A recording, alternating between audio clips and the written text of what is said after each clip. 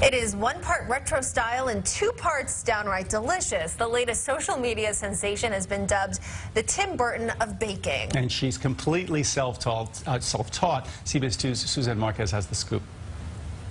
So once you've got all that done, step into Christine McConnell's dreamy, retro, twisted world.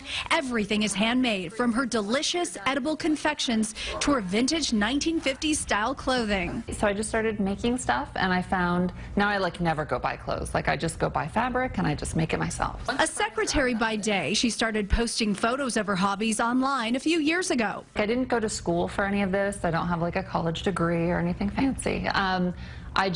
It was all just trial and error and watching YouTube videos basically. So if I had a question, YouTube was my teacher. Completely self-taught, she pushed herself and the images quickly went viral. I have a horrifying sweet tooth, and I always have. So I just started making things that were my favorite thing to make, and I just realized I had a passion for it. She's created a fruit basket that's really dessert, a dinner that's actually donuts, intricate chocolate tea sets, and a Godzilla Bridezilla cake.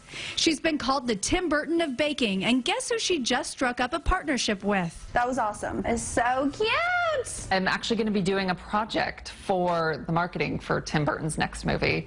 So that's a really, really exciting thing, and I haven't met him, but they're talking about working that out, and I mean, obviously, he's such a massive inspiration. Her new book is already a bestseller called Deceptive Desserts, A Lady's Guide to Baking Bad. And while some of her projects take time, they don't require lots of money.